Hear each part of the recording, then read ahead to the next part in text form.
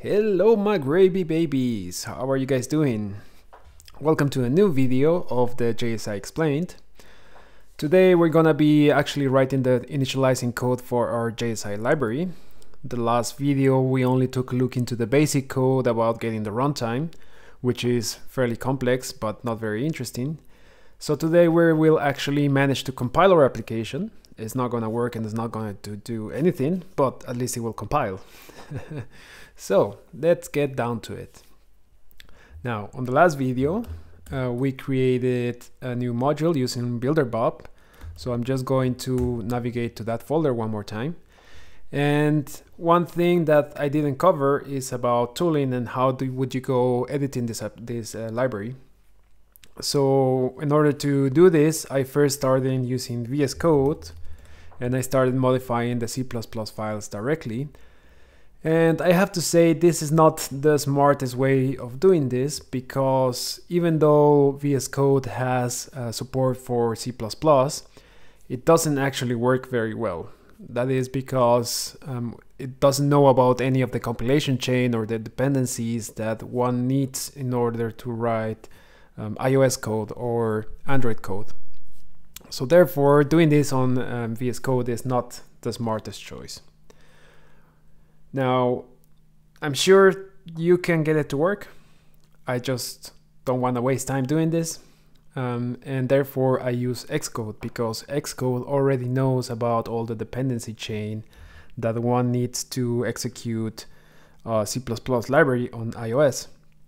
So my recommendation is just go with Xcode. Just save yourself some time. It's not very important. Once you get your library working on iOS, then on Android, it's just creating the same binding code that we will create now.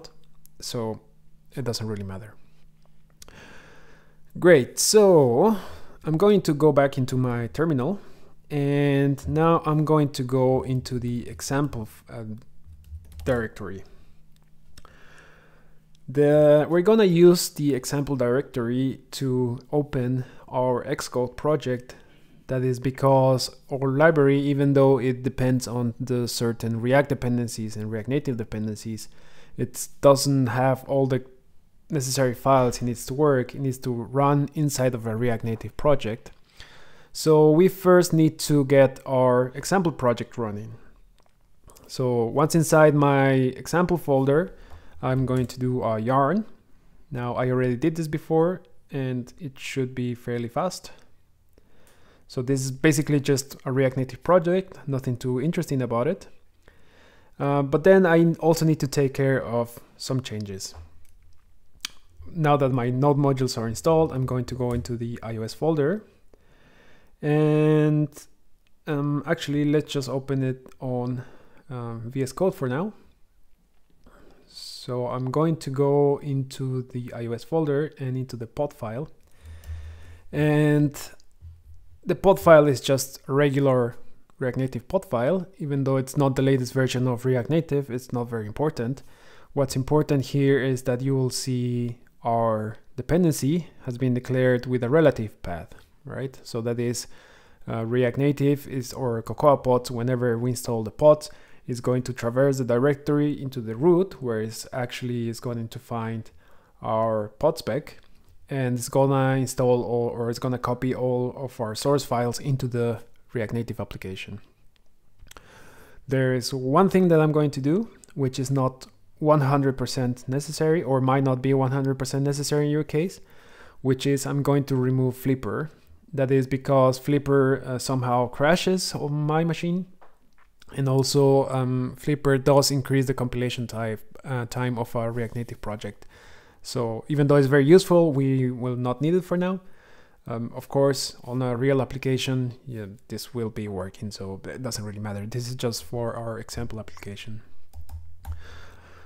So I'm going to remove that, and now that I am on the iOS directory, I'm going to do a pod install.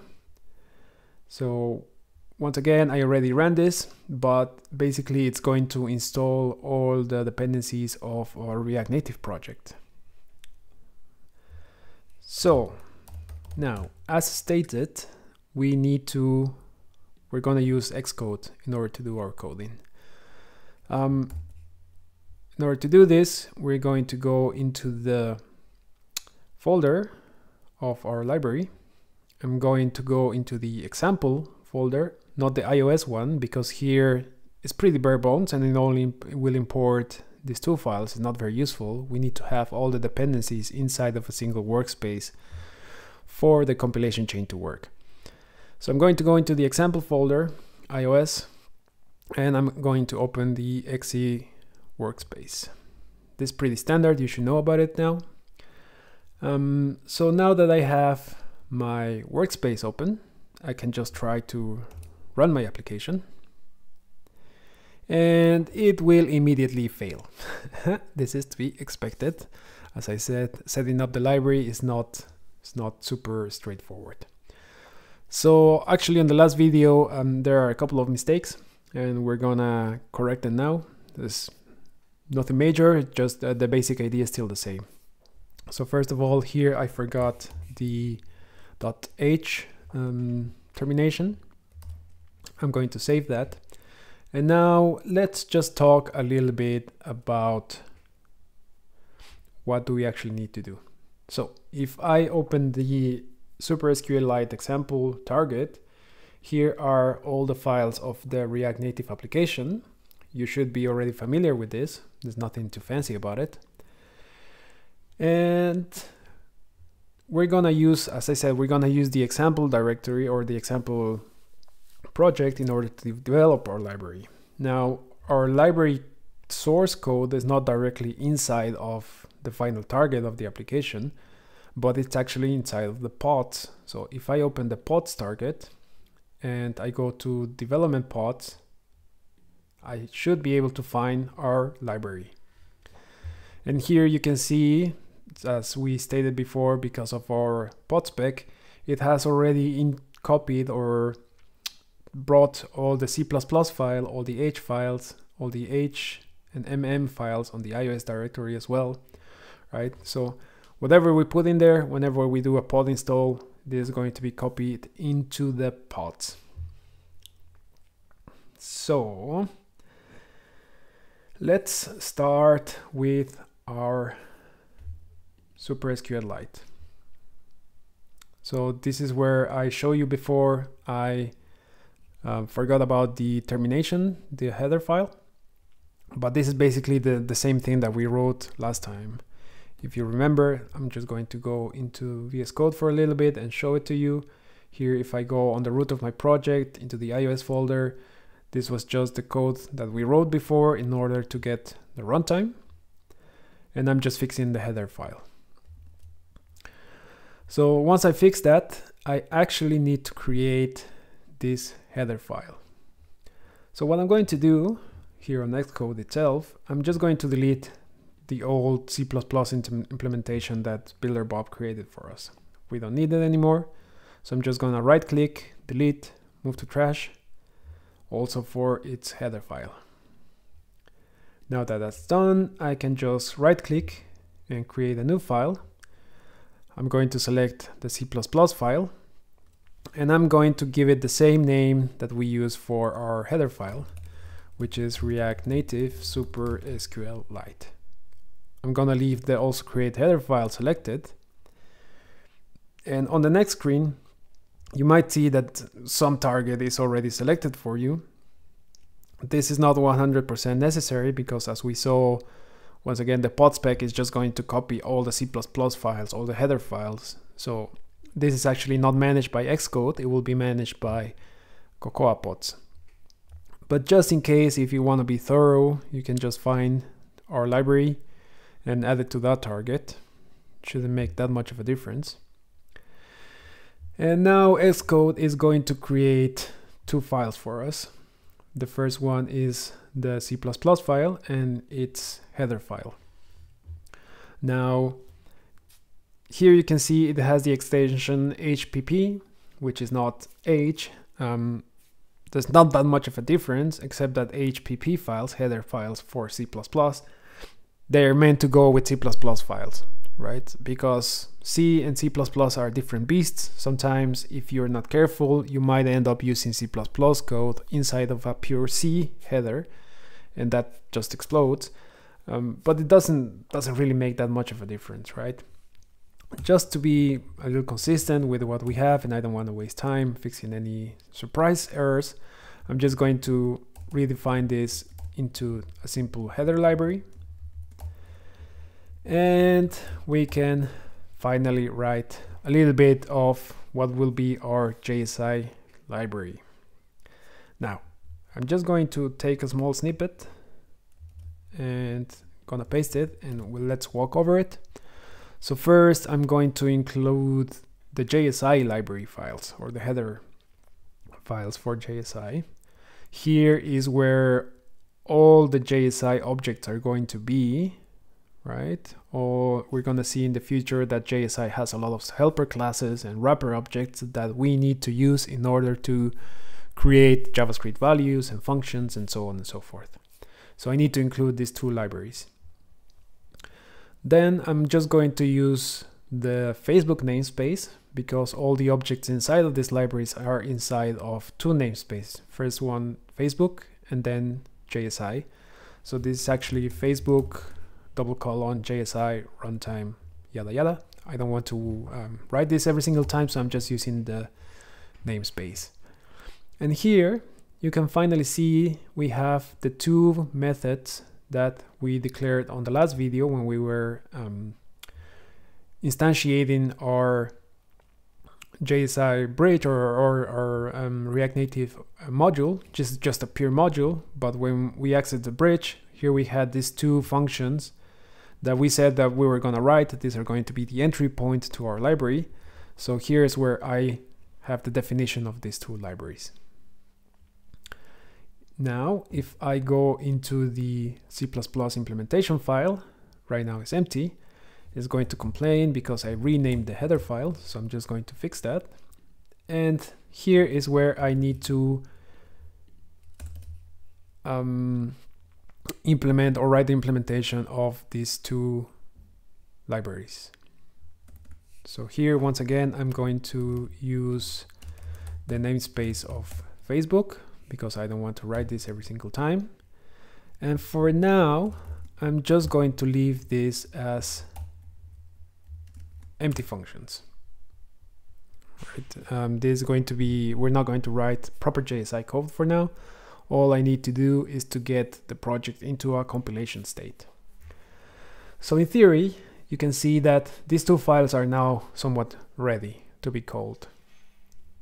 Now I only need to make sure that the project compiles. We fixed this header file, but if you see it here, I also had some little mistakes in here. First of all, here I forgot an ampersand, and here I also forgot to declare a variable. If you give me 1 second, I need to find a piece of code. Yeah, this is just Objective-C. Like I said, don't worry too much about this. We will not touch this file too much. In the future, we will see that sometimes getting some values from the specific platform is not very straightforward from C++. It's a lot easier to get it from the native side of things, right? If you do Objective-C, it's on iOS. If it's on Android, then we're going to do it on Java. You know, get some sort of function that we need to call or some specific value that we need to call. It's a lot easier to get it on the native code of the platform and then just pass it into our JSI module. So we will do that in the future in order to get one variable, but for now we don't need to worry about that too much. So I'm just going to save this now. Because I built the app before, I am just going to clean my build folder. Maybe you will need to do this as well. You can also do it via Command-Shift-K, and it's also going to clean the build folder. And now I'm just going to hit the run button. I can also do Command-R, and it's going to start building our React Native application. Hopefully, if everything goes fine, it won't throw any error. And then we can finally see our React Native application up and running.